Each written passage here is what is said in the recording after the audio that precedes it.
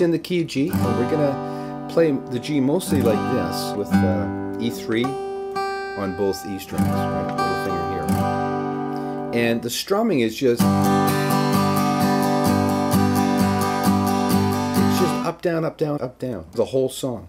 The hardest part about this is, you know, staying in time, not rushing, not lagging, and also, you know, hanging on to your pick, right? Like I tend to hold my pick really loose, so it kind of moves around. You know, a little tip for guys is to get some emery or some sandpaper, emery cloth or sandpaper. Just sand that pick down a bit so it gets rough, and it will stick to your fingers a little bit better. So we got the G, and then we're going to put our first finger here and get that G major 7. So then we go to a C. You can play the C that way or this way. If you're playing by yourself, you might want to do it that way so you can, you know, alternate the bass as you strum. And then we go to A minor. You can do the same thing if you're playing on your own, right? So we start here.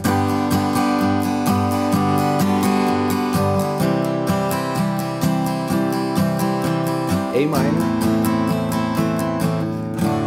and then D, and we kind of want to get that F sharp note with our thumb. And you can do that D like a full D chord, or you can also do a D7. Now, it seems to me, watching the videos, that it's D7 in the verses, you know, over the F sharp bass still, right? And in the choruses, he seems to do the full D.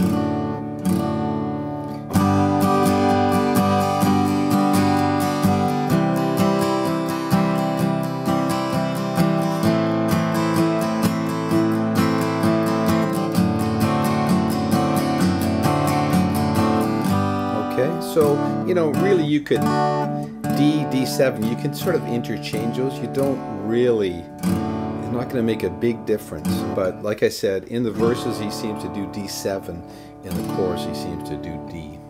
And then eventually we get through those verses and we get to the chorus.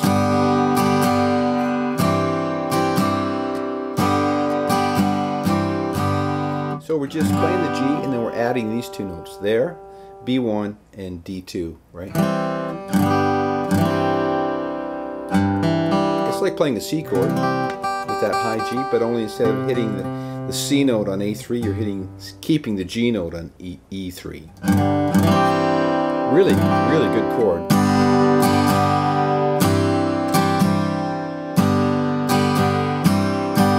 Right, then we're gonna go. Just trail that bass down to E minor.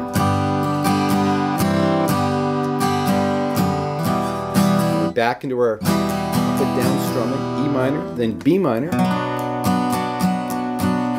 or A minor, D, with the third in the bass. Okay, then back to G, and then G7, right? You realize, C, okay, and then A7, A minor,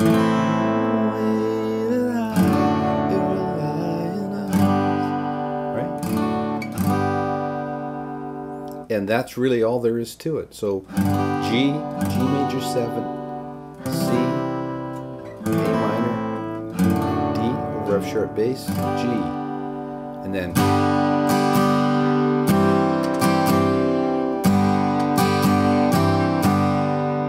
right, E minor, E minor, A minor.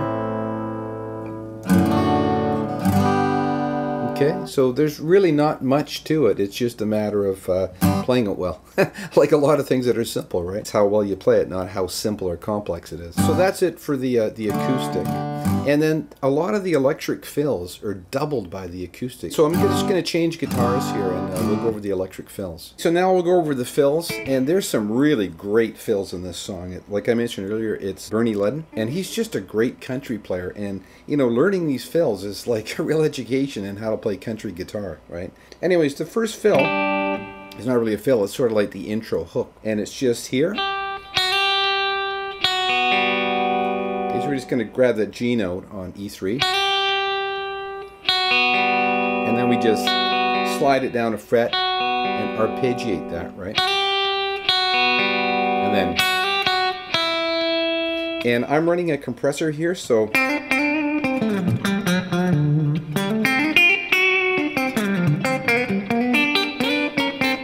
you get that kind of pop, you know.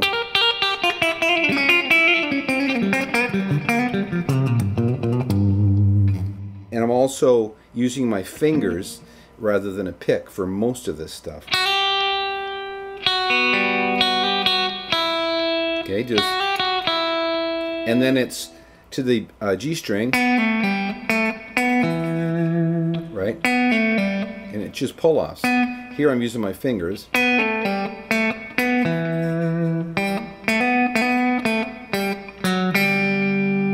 Right? Just hammer on that B note on G4.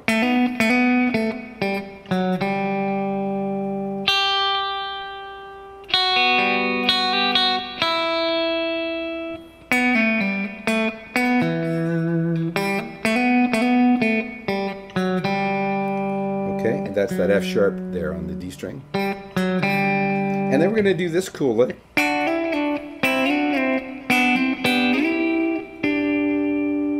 And what that is it's like a D chord, right? But we're going to go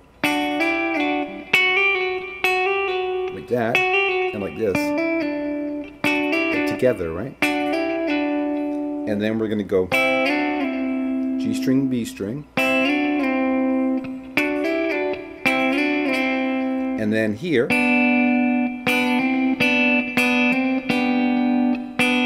hammering on. You could either use your third finger and little finger to get those notes, or you could just hammer with your third finger, which is what I do. And then we're going to pluck all three strings, G string, B string, E string. Slide that up to like the C, right? It's like a G there, right? And then end up on this sort of D formation of a G chord, but we're only going to really pick the G and the B string.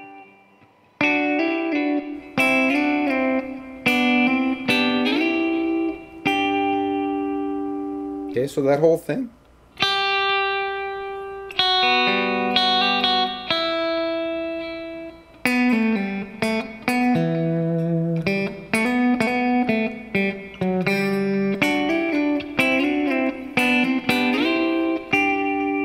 And while the electric guitar does that, the acoustic guitar, which by the way doubles almost all of these fills, the acoustic guitar goes like this.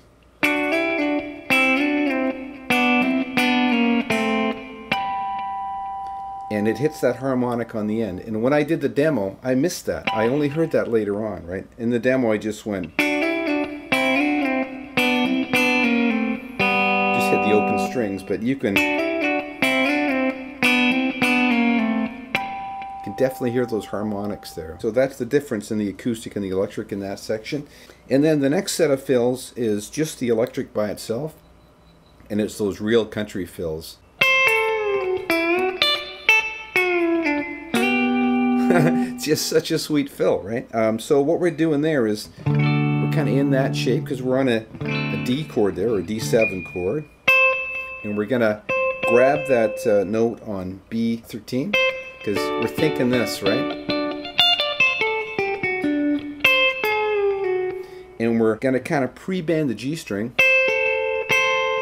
so we've got that thing going on, right? But we're gonna start with the B. And we kind of pull off to get that last note as the G11. Whoops, a little sharp there, right? Got to make sure our bends are good for this country stuff.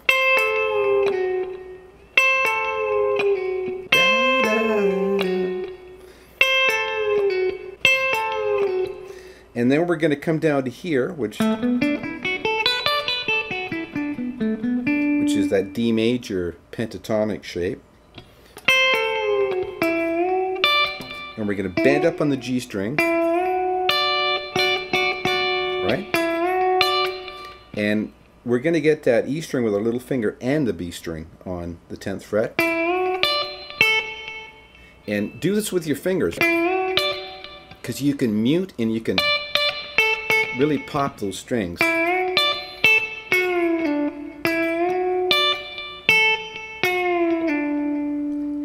And then we ended up there, which is B8 and D9. So that whole lick, real slow.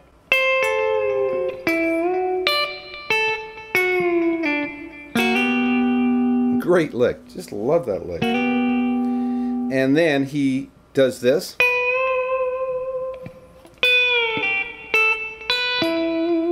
Which is just half step bend on B12, vibrato, and then pre-bend on B10, pull off to B8,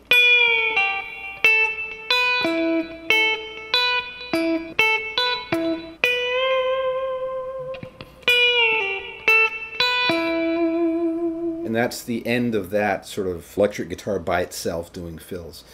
And then as we move along, he's going to do this harmonic thing, which is just, you know, the harmonics on that 7th fret, D string, G string, B string, and then the G string on the 5th fret.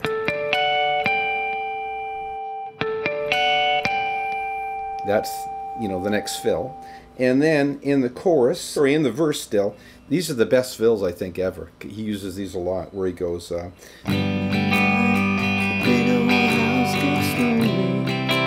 one. Just a beautiful fill. Just love that fill. And like I said, it's doubled with the acoustic. It's just like an E minor shape, right? But of course that's, you know, same as C major 7, right? Same kind of thing. And we just go, just upstroke those, and it's short on the G string, and then it's like a D chord, you know, it's like that, but just this part. And you can either, you know, downstroke or upstroke that last one. But that, you know, that slide down is important.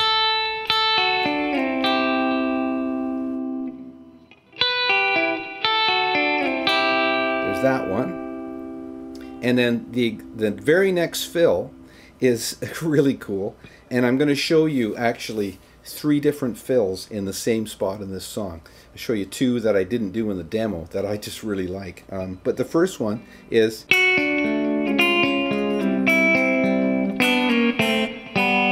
mean, how cool is that? Just awesome. So it's like you're playing a D chord, right? But we just need these 3, the D, the G, and the B. And we're going to go back from the B, again using the fingers.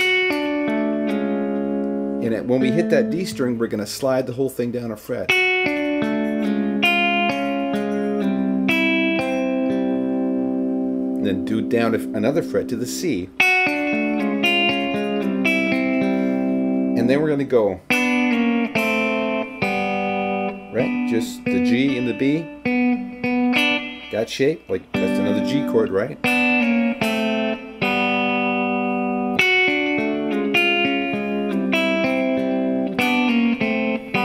That is such a great fill. You know, a lot of these fills you can use like immediately in your own playing, because this stuff is, well, I wouldn't call it generic, but it's going to work over a lot of different things. They're just great fills. Now, in the same spot in the song, a little later on, he's going to do this fill here, where instead of going, he's going to go.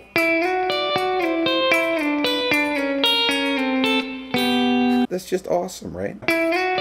We're going to kind of lead into, you know, that D chord, but we're just playing the G string and the E string from G9. Again, with the fingers, you know, so you can really get some pop on them. And then down to this.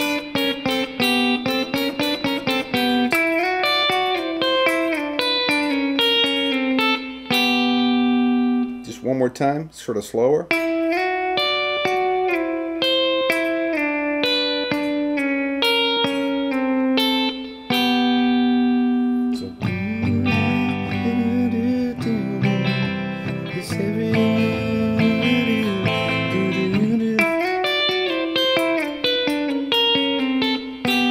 Just priceless. Just love that fill. And then there's another one. And that one is in the same spot in the song.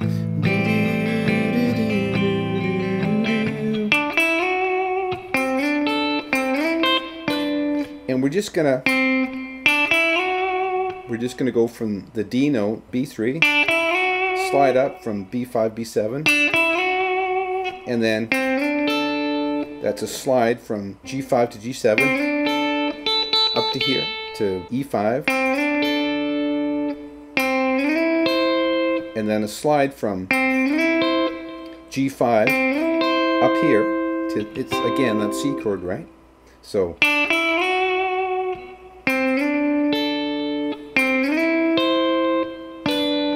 and then ending up there, okay, G7, E7, so.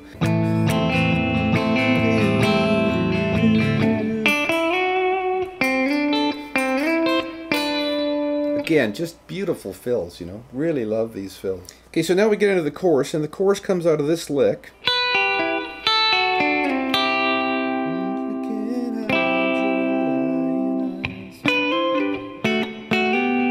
So what we've got there is just up on the 12th fret, like a G chord, right, like that. And just hammer on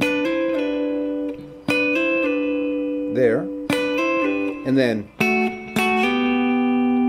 like a D chord and like a G chord,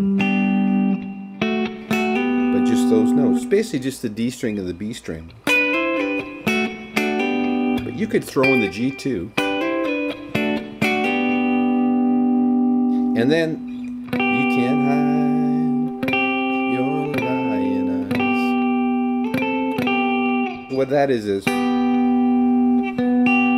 the B9 and, or sorry, D9, B8, and then slide that up one fret, and then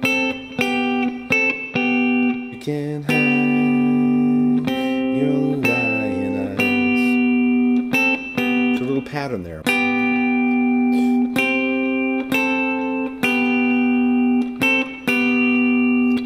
And your smile is a thin disguise, right? So you got the E minor, B minor, and A minor. So what we're going to do there is sort of do chord outlines, where we're going to go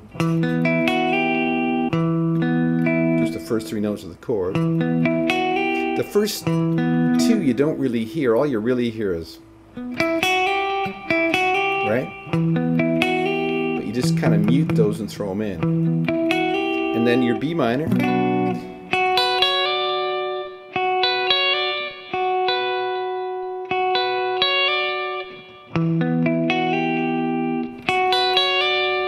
And then the last one is just G5, 7, 9.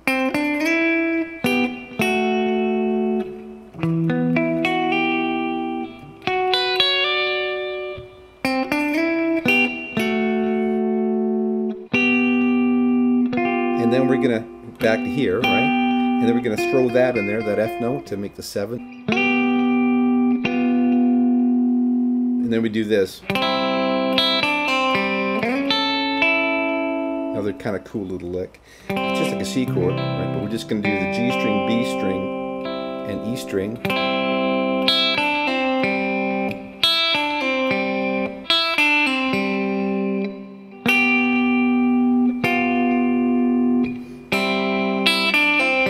And then we're going to slide up here, because we're on A chord there now, right? The change is an A. G string, E string, B string. So.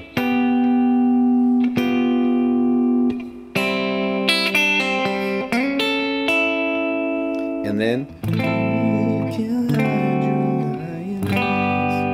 and that last bit, you know, you just kind of, I don't think the lead actually does anything, right? But you can just kind of quietly play the A minor, the D 7, and that's the end of the chorus. And then we get into the ending, and the ending is just back to the beginning hook, right, where it just...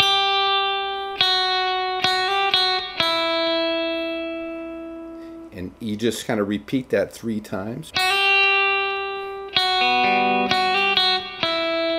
And then it kind of stops for a minute before you do.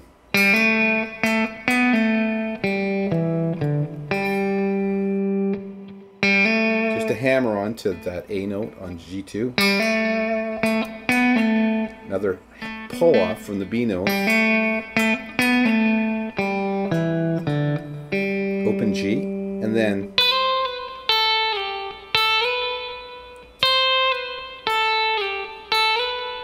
and while the electric does that, the acoustic goes. So it's like, but it's separated. You know, it's the kind of stuff they do in recording studios to get, you know, some space and just separate things. But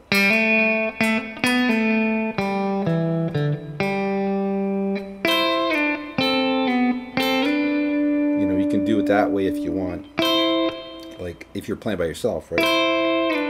You know, you can do that and that, right, where you kind of have to, you know, you got both fingers on the same fret, which is kind of weird. Or you can go, you know, start like that and do that.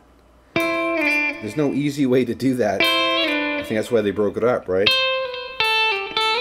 But this, for me, this way works the best.